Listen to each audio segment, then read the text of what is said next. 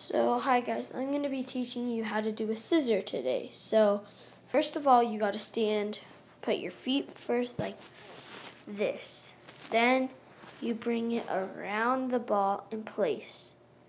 Then you move whichever foot you put that's on the other side of the ball, move over, bend your knee, push. Now I'll show you it fast motion.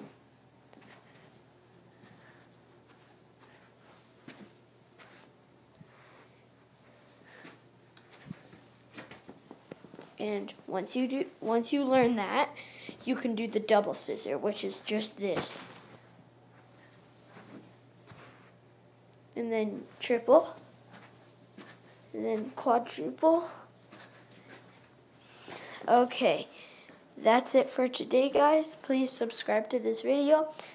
This will be listed under the comments below as scissor tutorial.